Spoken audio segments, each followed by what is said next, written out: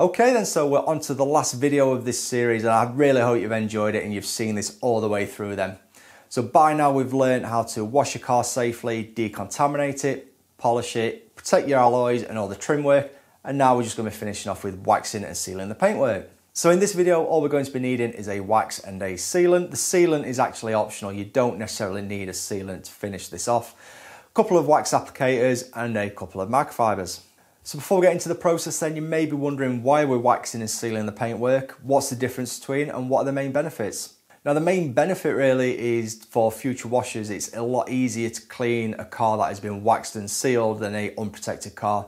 The dirt tends to come off a lot easier as well, especially during the pre-wash stage with the snow foam. It also makes for future drying of the car a lot easier as well. Typically the water should bead or sheet off the bodywork a lot easier, so there's actually less water on the car when it comes to patting down the car with the drying towel. The difference between a sealant and a wax, and on first impressions a sealant typically comes in a spray bottle. It's something you apply a couple of spritz onto the car, and with a Futurama you can apply it to a wet car and rinse it off if you wish, or you can simply apply it to a dry car with a clean microfiber and then buff it off afterwards. A sealant typically also has greater durability than a wax and will last between 4 to 6 months before you need to reapply anymore.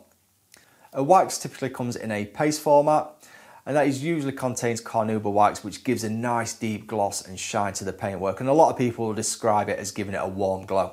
So they're the two main reasons. A wax will also last 2 to 3 months as opposed to the 4 to 6 months you may get from a sealant. So today we're going to be using the Dodo Juice Futurama spray sealant. We're going to be using the hard candy hard wax from Dodo Juice as well. If you're new to detailing, I would recommend using a hard wax rather than a soft wax, as it's a bit easy to apply and you can avoid over applying any product. We'll also be using a couple of finger applicators from Dodo Juice to apply the wax, and a couple of fantastic fur microfiber towels. So before we get into the action then, I would like to give another big thank you to Dodo Juice for sponsoring this video and also the entire series. So yeah, it's been great working with these guys and bringing these products to you. So everything you see me use in today's video, you've got a chance of winning. And the wax of choice for this video is the Dodo Juice Hard Candy Wax. There will also be a few finger applicators and a couple of fantastic fur microfiber cloths as well. So yes, a big thanks to Dodo Juice for sponsoring this series and this video. I'll tell you at the end of the video how you can win these products, and again, a huge thank you to Dodo Juice for sponsoring this entire series. So yeah, let's dive into the action then. So hopefully you've watched the previous 8 videos in this series. So by now the car should be clean, free of any contamination, polished, and now just waiting for a coat of wax. So the first thing you're going to want to do is make sure the panel is dust free. And if you are choosing to put a sealant on the car, that comes before wax. So apply a couple of spritz of the Futurama to the panel that you're working on. So if you're doing the bonnet, you only need about 3 or 4 sprays of that over the entire bonnet. The more product you end up on your microfiber, the less you're going to need to spray further down the line. So the first couple of panels, you may need to apply a little bit more, and then future panels such as doors, you may only need 1 or 2 sprays. So work that in evenly all over the panel, and then flip the microfiber over, or with a fresh microfiber, buff that off straight away. You don't really need to leave it far too long at all. Literally just work 1 panel at a time, apply, and then immediately buff off. So once you've gone around the entire car, we now move on to waxing the car.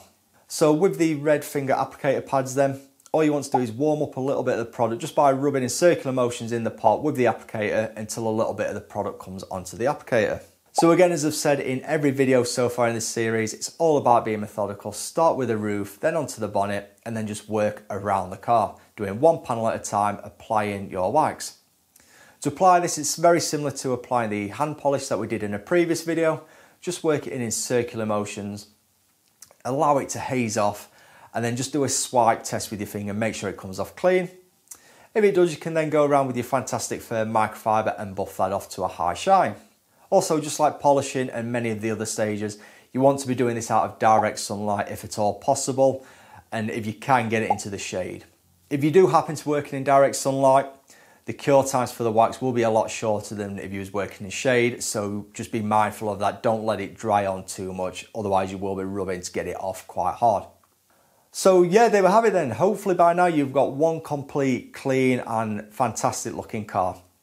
Again, a big thanks to Dodo Juice for supporting this series. I hope you guys have learned something from this series. If you'd like to win the products that I've used in this video, just leave a comment below telling me which was your favourite episode, and I'll just pick again a random winner. That video for all the winners will be up next week. Okay, so I hope you found this video useful then. If you have, please make sure you smash that like button. And if you're not subscribed to the channel already, please do consider subscribing as well. We've got a lot more videos coming up, and we've also got quite a back catalogue as well, getting a bit more into depth in some of these processes as well. Again, a huge thanks to Dodo Juice for sponsoring this series. Make sure you check them out at Dodo Juice Official on Instagram. You can also follow us at Detailing Wood Official on Instagram. And if you want to see the behind the scenes with myself, I'm on there as Randomly Set. So yeah, hopefully we'll see you in another video.